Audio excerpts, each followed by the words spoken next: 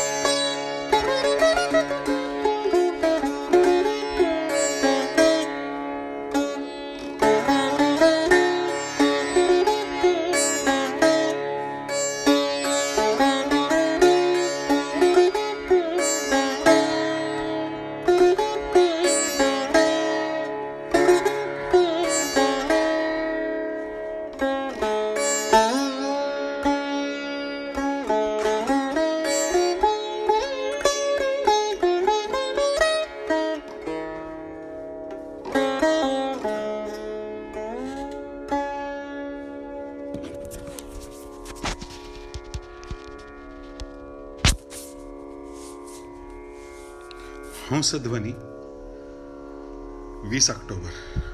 Thank you.